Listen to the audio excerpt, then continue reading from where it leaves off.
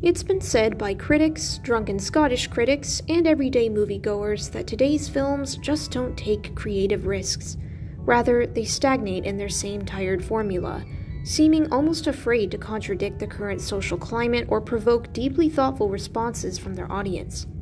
This may very well be the case with modern entertainment, but it was not the case with the first Godzilla.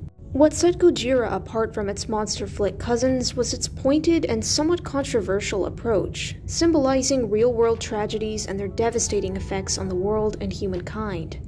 It was dark, brooding, and questioning. Instead of glossing over issues and ignoring the past, Gojira directly challenged the world. Do we want to destroy each other and ourselves? Gojira isn't an overly complicated story. It triumphs because of its heart, its intellectualizing of the monster film genre, and characters who feel like real people. What's also important is that it can balance darkness and loss with optimism.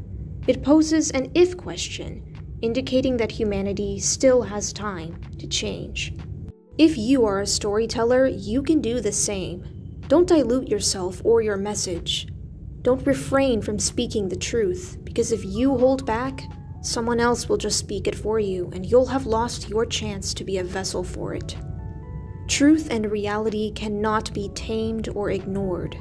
Instead, as it was done in Gojira, it should be promoted, shared, and celebrated. Weave the truth into something beautiful and tragic, or warm and hopeful.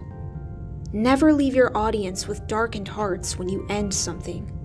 Always feed them at least a spoon of optimism for growth and change.